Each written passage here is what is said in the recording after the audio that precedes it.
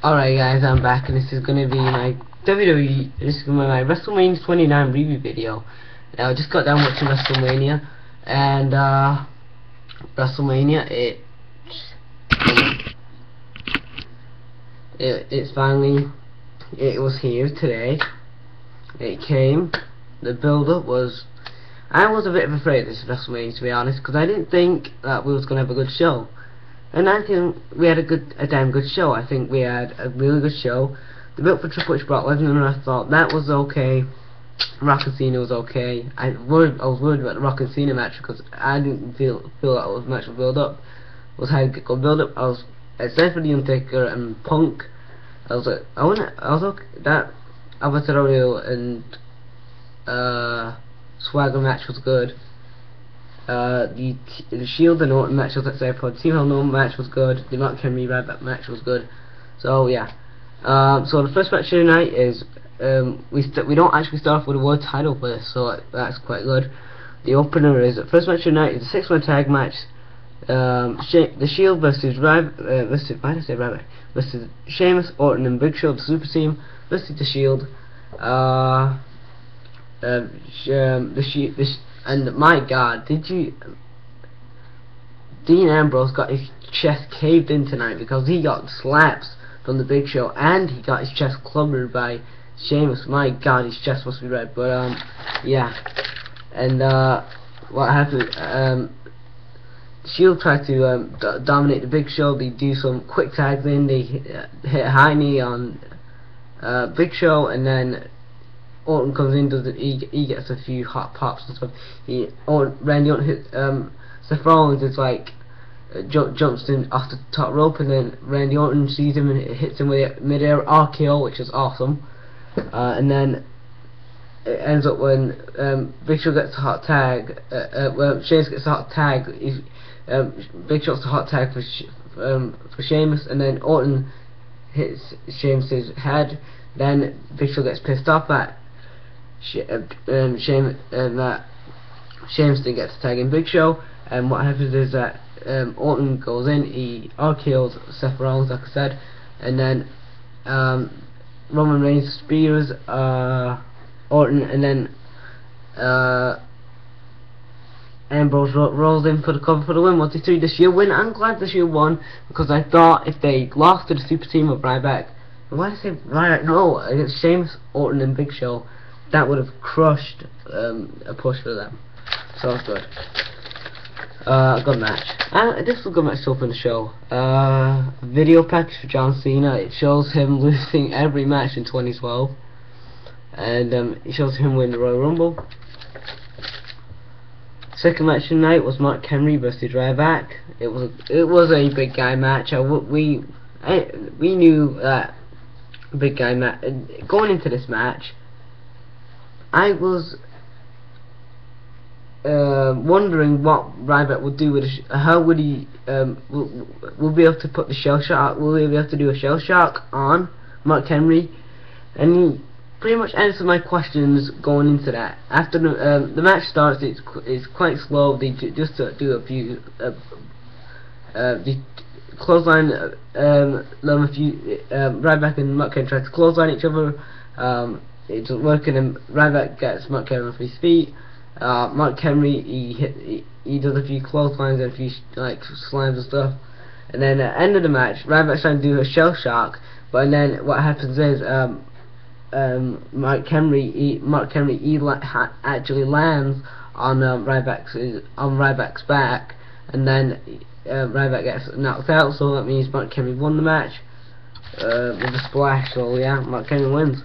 I thought Ryback would win here, and then Extreme Rules will continue this feud between Mark Henry and Ryback here. But you know, I guess Mark Henry, it kind of looks like they went pushing for another world title again, which is gonna be awesome. Which I think is good, awesome. They want to have Mark Henry WWF after WrestleMania, but some people could see. The third match tonight was Dolph Ziggler and Big E versus Team Hell No, and Team Hell No defend. Third match tonight was 30 tag titles on the line. Team Hell No defending against Dolph and Big E. This match, I was actually it's like this match going into WrestleMania. I didn't really like the storyline. Didn't have any. The storyline wasn't that good, but I was excited what Big E would do in the match. So Dolph, Dolph before the match, Dolph calls AJ to come on the apron. She gives him the good luck kiss. Same what happened to Daniel Bryan last year, and after he turns around, Daniel Bryan tries to hit him with the roundhouse kick, and then he kicks out too. And then Kane at the end, Kane hits the choke slam on Daniel Bryan, and not Daniel. Why did I say anyway? A choke slam on Dolph, and then he turns to Daniel Bryan. Daniel Bryan hits the headbutt on a flying headbutt for the win on Dolph. So it's quite good. I thought Dolph would cash in tonight, but he did not cash in. This was a good match. You know, if the I thought that Dolph was going to cash in, that's why they made him lose tonight, but obviously that was not proven. So, you know, Daniel Bryan and Kane are still your tag team champions. Fourth match tonight, Fandango versus Chris Jericho. Chris Jericho's got a new jacket. It's red, blue and black now, so yeah, that's good.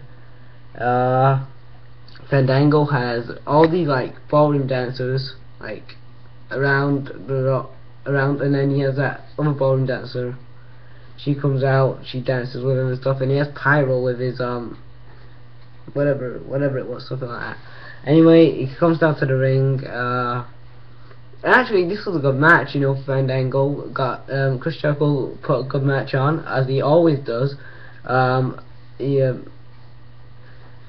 But it was kind of a bit slow getting into it. I wasn't really getting into this you know, match as it progressed. It was kind of a bit slow. Chris Jericho was dominant most of it. Hit a codebreaker, Fandango rolled out, and then he was trying to hit a drop kick. Fandango kicks him in the head. It stops him doing a drop kick from outside the ring, and then Fandango picks up momentum from there, and then he attacks him a few times. He, you know, punches him and stuff, hits him with 2 leg drops, and he kicks out. A third leg drop, he misses wildly. Chris Jericho goes for the lion salt, and then Chris Jericho's like, I don't know if he tweaked his knee. He came off quite funny. He like tweaked his knee, and then Fandango wins with a small package for the win. So Fandango wins at WrestleMania. I'm glad he won, and glad he went over. Glad Chris Jericho did the job and letting him go over here. I just hope, you know,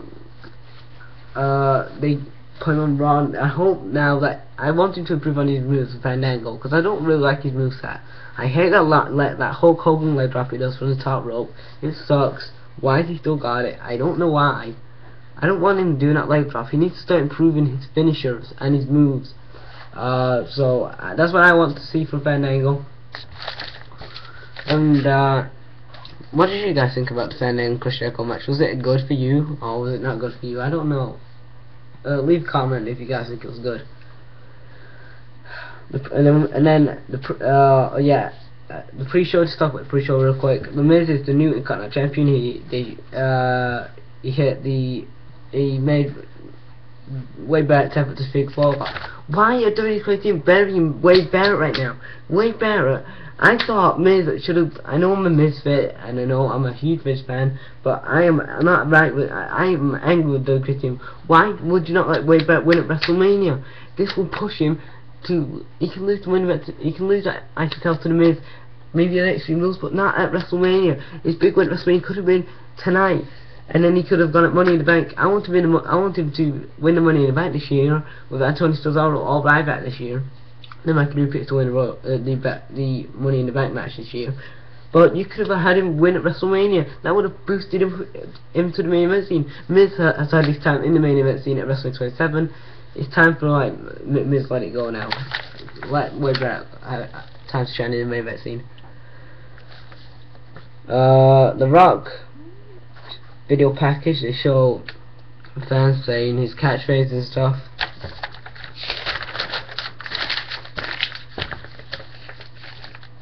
And then we see a segment, the bathroom break, and this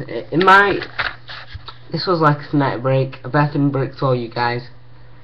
Sean did a performance. performed like 3 songs. That was my cue to get in the fucking kitchen and make myself a sandwich or something like that. I made a nice. I thought the sandwich was better than the performance, to be honest. But he sings a few songs. I wasn't listening. I was too busy eating my sandwich. I'll give that sandwich 3 out of 5 stars than the performance, to be honest. Anyway, the 5th match of the night was Jack Swagger versus Alberto Del Rio, and for some weird reason, Swagger doesn't get an entrance here. Del Rio, this is actually a good match, and you know, I thought this was an okay match. I don't think it was good, but it was okay. So Del Rio, Swagger tries to dominate him and stuff, tries to, you know, he works on the ankle a lot. Del Rio works on the arm. It was like a technical match, and then near to the end, Alberto Del Rio is Zeb tries to attack Ricardo Rodriguez with a crutch. Del Rio stops him, gets the crutch and tries to hit him with it. He doesn't. Then Jet Swagger attacks and throws him in the ring, and then Jet Swagger gets caught with the armbar. He taps out. Alberto Del Rio, you're still your champion, still the world champion. I thought Dolph Ziggler could have cashed in at running back. He would have ran in and cashed in. Nobody's ever cashed in at WrestleMania, and that would have been awesome for me. That was going to market one for Dolph Ziggler, because Dolph Ziggler would have cashed in at Money in the Bank and become a new world champion. And you know, we could have had a Del Rio and Dolph Ziggler feud. I would have liked that better than a Jack Swagger and Alberto Del Rio feud, really. Even though this is probably the most built up card on the show anyway, so whatever. Anyway, before the match, of course, he puts down New York and stuff and talks about immigration stuff. And then the best match of the night, in my mind, one of the 2 best matches of the night. 6th match of the night, The Undertaker versus CM Punk. This was, when I tell you this was good, you better believe me. This was fantastic. You had one of my favorite, top 5 favorite wrestlers of all time in there. Undertaker is in one of my top 5 favorite wrestlers of all time list. And you got CM Punk, my favorite wrestler right now in WWE. Facing off that, this was like a dream match for me. You have Triple H, not Triple H, I'm thinking about a different match. You have CM Punk, my favorite wrestler right now in WWE. You have Undertaker, who's in my top 5 favorite wrestlers of all time. He's just behind Shawn Michaels in 3rd place, but those 2 facing off, that was like a dream match for me. But it's better than the one they had in 2009, the match they had then. CM Punk, he hits the Macho Man elbow from the announce table, a Macho Man elbow from the ring, and then he hits the 2 high knees. He hits a GTS. Then Undertaker, he falls back onto the ropes, and then he did a brilliant counter into the tombstone, and then the ref counts 1, 2, kicks out again, 2, kicks out again. Oh, that was great. Another point in the match where the ref knocked out, and then Paul Heyman, he comes and gives Punk the urn. He hits Undertaker on the head with it, and Heyman, Punk the ref counts 1, 2, kicks out, and then Undertaker hits a choke slam, 1, 2, and then CM Punk hits a GTS, 1, 2, and then no wait, he hits in with the urn, and then he covers his chest like that, and then he kicks out 2, and then Punk's trying to go for a GTS, but Undertaker counters it into a tombstone. 1, 2, 3. Undertaker is 21-0. I thought this was going to be Undertaker's last match at WrestleMania, but I don't know if he's going back at WrestleMania 30. I don't know, to be honest. What do you guys think about Undertaker being at WrestleMania 30? Who's he got left to face? Rock? Cena? People say they want Cena to win the streak. Who that WWE team, they want John Cena to win the streak, or they want somebody like The Rock. They want John Cena to win the streak. So is it John Cena and Undertaker at WrestleMania next year? Who knows? We'll have to find out in the next couple months. And then we have the 7th match of the night, which was another great match on the card. One of the 2 best matches on the card. No holds barred match. Triple H, my favourite wrestler of all time, Triple H going one-on-one with Brock Lesnar, with Paul Heyman at ringside, and HBK, Shawn Michaels at ringside too. This was a very good match. I enjoyed this. This was very UFC fighting. I really enjoyed this. Brock Lesnar hits it a few sick. He hits a terrible bump. Triple H takes a terrible bump on his on the outside. Brock Lesnar was like a beast in this match because Brock Lesnar did 2 German suplexes on the floor, 2, and then Triple H gets suplexed through the special announce table, and then Brock Lesnar gets clotheslines outside, and then the brawling near the fans and stuff, near the barricades. Triple H hits him. He clotheslines him, and then Triple H hits him with a few chair shots over the back. Then at the end of the match, we see we see Triple H trying to break Brock Lesnar down with a Kimura lock. It doesn't work. Paul Heyman's trying to hit Triple H with a chair, and then Shawn Michaels comes in, super kicks him, and then it's downhill then for Brock Lesnar. He gets kicked in the balls, and then he gets hit with a sledgehammer in the head, and then Pedigree on the steps for the win. 1, 2, 3. Triple H is Pedigree for the win. 1, 2, 3. Triple H wins the match.